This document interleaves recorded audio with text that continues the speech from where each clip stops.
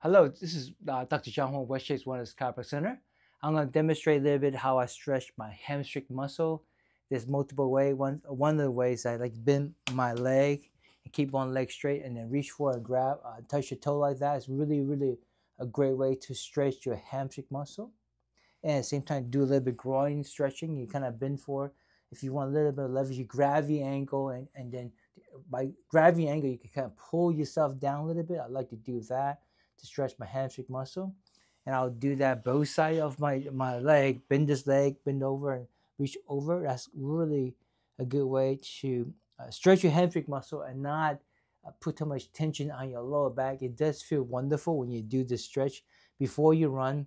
The key is stretch after you run is really a great form of prevent injury for future running days. Okay, thank you. Have a great day. Please like us, hit the subscribe button, and share the video with your friend. Thank you.